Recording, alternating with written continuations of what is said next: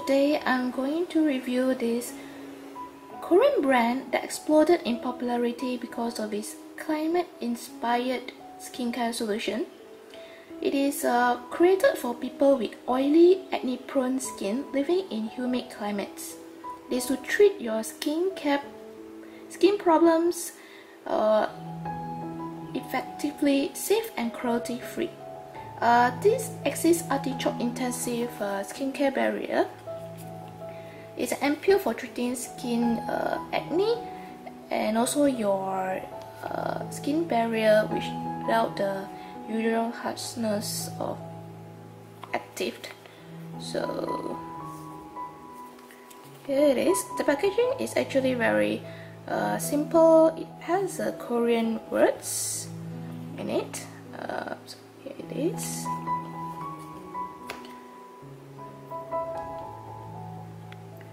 As for the ingredients,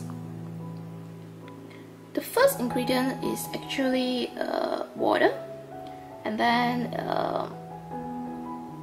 with aloe vera leaves, so it's actually a water-based ampoule, and it doesn't contain any artificial color, oil, fragrance, no parabens, and then no animal testing.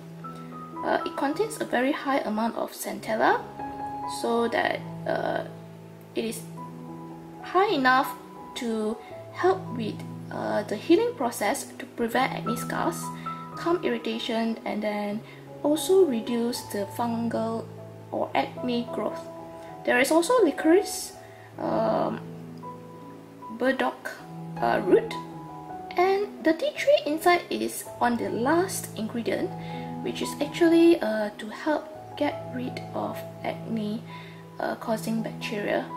So it is actually paraben free, sulfate free, silicone free, allergen free, and then but it does have two fungal acne trigger, but since it contains tea tree oil, probably it doesn't irritate your skin, so I don't really mind, since it's not going to dry out the skin.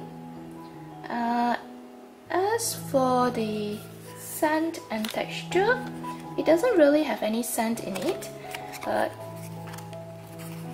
The closest I could think of is actually very light plastic that doesn't actually stay on the face for more than a few seconds. There's no fragrance inside, so don't worry about that. And then it is actually great used under makeups because it doesn't cause peeling, and the texture is, it has a slight viscosity in it. It's not really watery, but it's not really thick as well, so it absorbs very nicely onto the skin.